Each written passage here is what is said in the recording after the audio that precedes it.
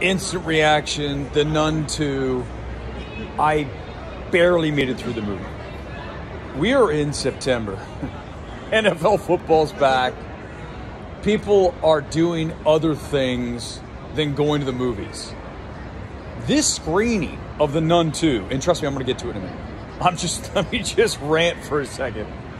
Was like 1/3 full at the Burbank 16, which is unheard of. This thing's always sold out, especially IMAX, which is what I saw it in, for no reason. I just said, let's see The Nun 2 in IMAX because whatever. There's nothing else to see. And if you missed the first Nun, you didn't miss much. And as you may or may not know, this is part of the Conjuring universe. And there might be a part of that in the film. But what we have here is another sequel that decides, here's how we're going to make it better.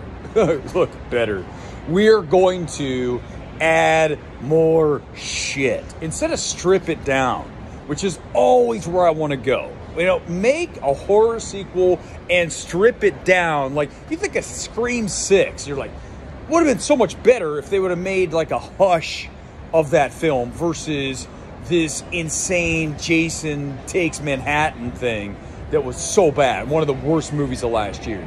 But when you look at The Nun 2, you're stuck at a boarding school with all these young girls as they're stalked by the nun, and then the sister from the first one teams up with another sister, and they track down the killer nun as she makes her way across Europe. Are you excited to see it? Because you shouldn't be. I walked out of the theater, which I never do, right? I never walk out of the theater halfway through to get on my phone because I'm so bored with the film. But when you look at Nun 2, it's just a perfect example of let's do more to less effect. And zero scares, jump scares everywhere, same shit all the time, right? Who's in the shadows? Oh, that's right. It's the nun, and then, but no, she's not there, then she's there.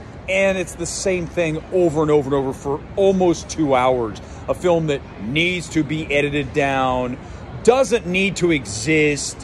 What a waste of my night.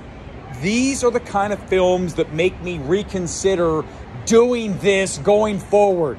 When is the next good movie coming? Because The Nun 2 ain't it.